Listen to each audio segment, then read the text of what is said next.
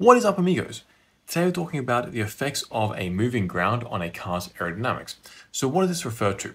Well, we know that a car drives along and then there'll be a free stream flow hitting it because of its movement. And relative to the car, the ground that this is on will be moving. So in reality, the ground doesn't move. We know it's our reference frame is the ground and the car moves around relative to that. But when it comes to the design process of a car, particularly the aerodynamics, a lot of that happens in a wind tunnel. And to begin with, back in the early 90s and before that, they used to put cars into a wind tunnel without a moving ground. So you just put a car in, or what they did was they put the car in. They sometimes elevated the car a little bit so that the wheels were off the ground, and they spun the wheels without the ground moving, but usually the wheels were just on the ground and nothing was moving underneath the car. And the flow would come along here from the upstream section of the wind tunnel, and we would get boundary layers forming over this ground as the flow comes along here. And that means that the aerodynamics of the car is now different. And after about the early 90s, a lot of testing was done with regards to the effects of the moving ground on cars' aerodynamics, and we're going through that as well, what these effects are. But to begin with, let's talk about what happens when the ground is not moving. So, unlike a regular car on the road, there is no boundary layer forming over the ground. But for a wind tunnel without a moving ground, there is a boundary layer forming. And this is very important for the underbody section of the car and the wheels. So first of all, when the wheels are not rotating, right there, we get a very different flow physics. When the wheels are rotating, usually there's more flow being pushed down and the stagnation points move down a little bit. That changes the strength of the jetting vortices, which are the vortices around the bottom of the wheels that occur because flow comes down. It has to go somewhere. It can't go underneath, really. There's only a little bit that can go underneath in the little longitudinal grooves that connect the front to the back, but most of it has to go around the side, and that then rolls up into these vortices that go downstream. So the rotating wheels are not occurring, so those aerodynamics are different there as well. But then we also have the regular underbody.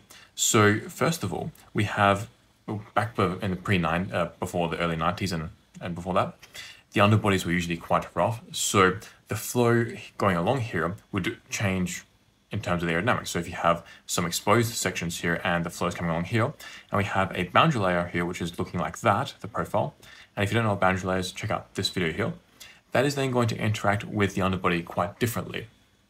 But regardless, even if there is a rough underbody or not a rough underbody, when you get to the rear here in the diffuser will definitely act very differently because the flow here, again, there's a very big boundary layer forming, and it has a very different amount of energy, so it can't stay attached nearly as well over this diffuser, and usually you'll get more separation over this, which means that you get a greater wake, and the recirculation zone around here is different. It's usually moved down and usually bigger. So that is all because the ground is not moving, and it should be moving. So if we were to make the ground moving, we would then alleviate this boundary layer. Velocity between the moving ground and the free stream flow should be 0 because they should be moving at the same velocity. So if that's even better. Now, what are some ways that we can make the ground moving? Well, the first way is if we look from on top, let's say, so now we're looking down, we can just put a massive rolling road here. So we have usually a steel sheet or a plastic sheet that rotates around, goes underneath the wind tunnel, rotates back around, and comes back up. And usually 2 rollers, one on here, one on here. Sometimes a 3rd roller underneath to then tension the belt, but not necessarily. And then you have the car situated on here. And usually you want the car to be about 0.5 to 1 meter downstream of the leading edge of the belt, and about 0.5 to 1 meter upstream from the end of the leading belt, so that the flow hitting the car can develop properly. So that is the best situation here, where we have just a massive belt that the car goes on. We then usually mount the car from the top with a sting that comes down onto it and supports it somewhere around here. Then each of the 4 wheels has a sting coming along here, and then we can measure the forces on there. Alternatively, we can sometimes get rid of these stings and have the entire car just sitting on here, and then underneath the moving belt we have load cells, which are, there's a cushion of air between the wheel, the belt, and then the load cell, and then through that cushion of air we get that force being transmitted for each wheel, and we can measure the forces on the wheel. That is the best case scenario. Then we have other cases where we have a 3-belt system where, again, looking on top, we have one belt in the middle. Then we have another thinner belt to the side and another thinner belt to the side here. So this middle bit, that's where most of the car goes over, but then the wheels come here and the side of the car is here, and then the other wheels here and the side of the car here. So we replicate the flow that way. And this is almost as good as one big moving belt, but it's a bit easier to do in terms of practically.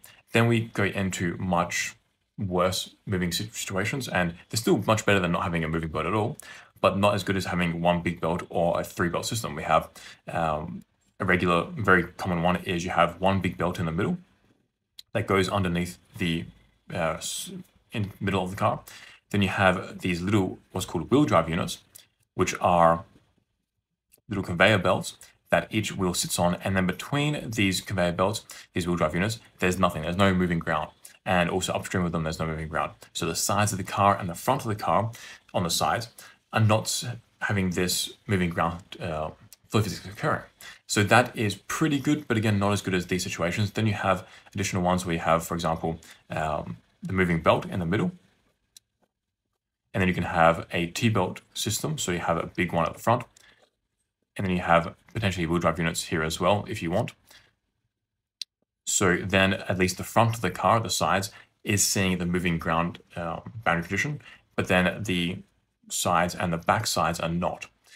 So again, these ones, as we go along, get less and less accurate compared to the gold standard. But overall, in terms of the effects on the drag coefficient, because the effects on the flow physics is so varied, there's really not just a way of saying, okay, if you don't have a moving ground system, that's going to result in this amount of drag increase or this amount of drag reduction. It really depends on the car. So generally speaking, we might say it's around a 15 to 20 count increase if we don't have a moving belt system, if we have a fixed road. But again, that does change a little bit here and there based on the car itself. So that is the moving ground aerodynamics of a car and different systems to get around that. One last thing I should actually say is with these wheel drive units, they're often quite accurate when it comes to measuring the force on wheels, because you can put a load cell underneath each wheel drive unit and measure the force on each wheel. So that is an advantage of that as well as being much simpler and much cheaper than the massive situation here. So that is in this video. If you liked it, make sure to click the like and subscribe button, and we'll see you on. Peace, amigos.